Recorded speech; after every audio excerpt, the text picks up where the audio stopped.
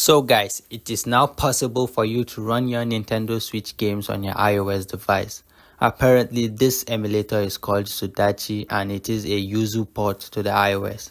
And this emulator has been in development for a while now.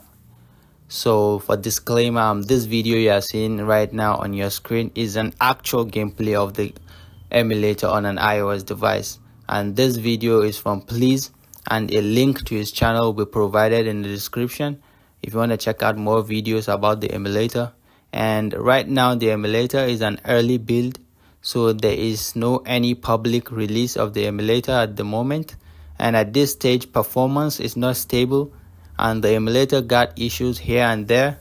And for you to have access to this early build of the emulator, you need to join the devs Telegram, which I happen to be a member. And all they do in the Telegram group is the devs provide the IPA, and members of the group install the IPA on their device and test out games, and then they report back the bugs they find. And getting this emulator to run at this stage is not an easy task, because you need a Nintendo Switch product keys. You need to have JIT enabled on your iOS device, which JIT stands for just-in-time translation, and which is not possible if you have iOS 17 at the moment. So you need iOS 16 or lower to test out this emulator.